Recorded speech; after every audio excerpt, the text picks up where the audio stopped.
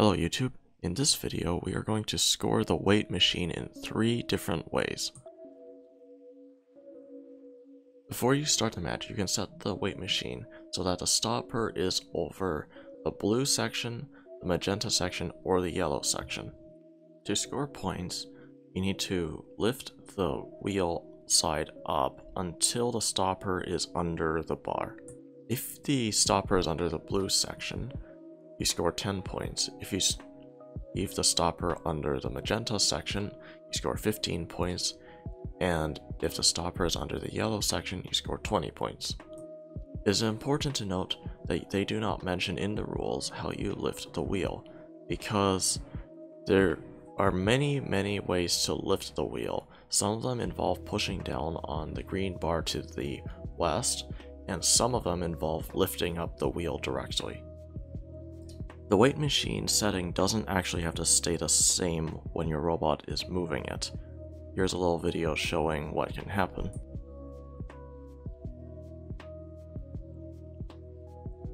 Unlike the previous video, there is not going to be a beginner method, because I believe that the navigation to the weight machine from base and the development of an actual mechanism to push down or lift up the weight machine wheel is going to be too difficult for a beginning level team. Let's start with the intermediate method.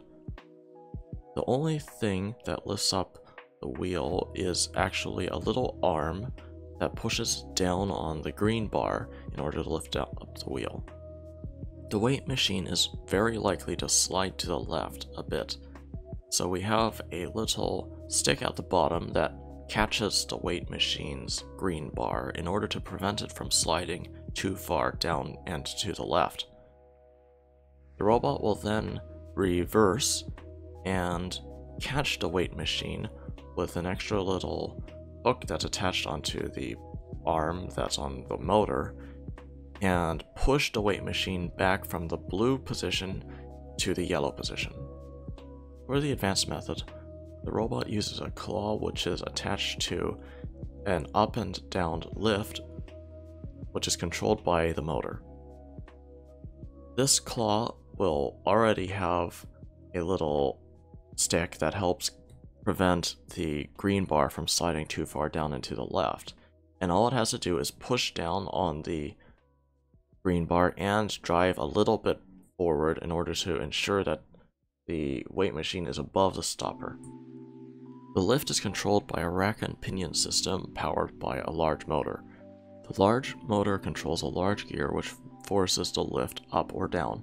There are a couple wheels that I also added in order to make sure that the rack stays in contact with the pinion and does not slip.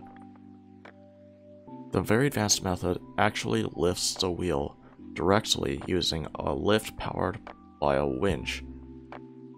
The winch will pull a string in order to lift the lift up. However, to go down, the lift relies on gravity to pull the lift back down. Here is a little picture of the winch mechanism, which is powered by the medium motor. In order to lift the weight machine, the robot has a rod with gears on it that catches on the bottom of the bar of the weight machine. This prevents the bar from sliding down and to the left, and allows the robot to hold it at a much higher angle than normal.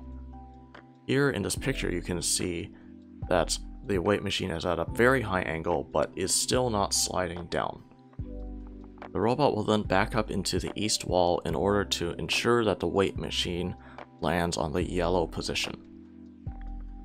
Thank you so much for watching, everyone, and we're literally about to hit 200 subscribers. I hope you all enjoyed the video, and leave a like, comment, and subscribe to the channel.